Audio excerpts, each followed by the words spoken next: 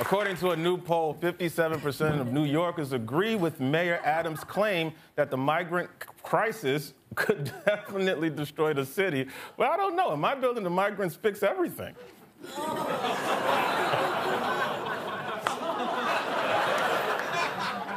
You guys not living around.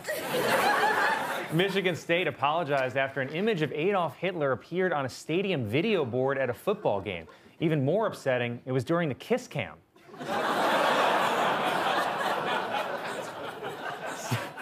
Southwest Airlines has introduced a new feature on its app that lets passengers track their bags. Southwest, why don't you tell us where your bag is? After Dwayne Johnson complained that a wax figure of him at a museum in France had the wrong skin tone, the museum has attempted to darken the statue, but unfortunately it melted in the tanning bed. A man in Utah was ordered to remove a Halloween decoration of a skeleton pole dancing, and I'm sorry, but that just looks like every white strip club to me.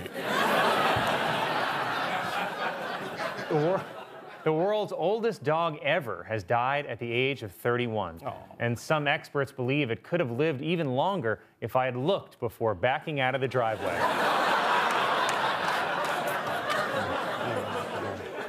And a new report finds that Vermont is the safest state in America for, like, you know, us.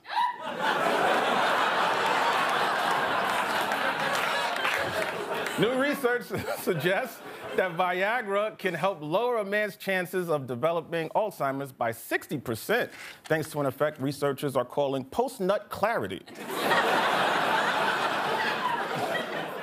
White Castle has begun replacing its fry cooks with robots. But there's one White Castle skill a robot will never master: jumping over the counter to choke a customer.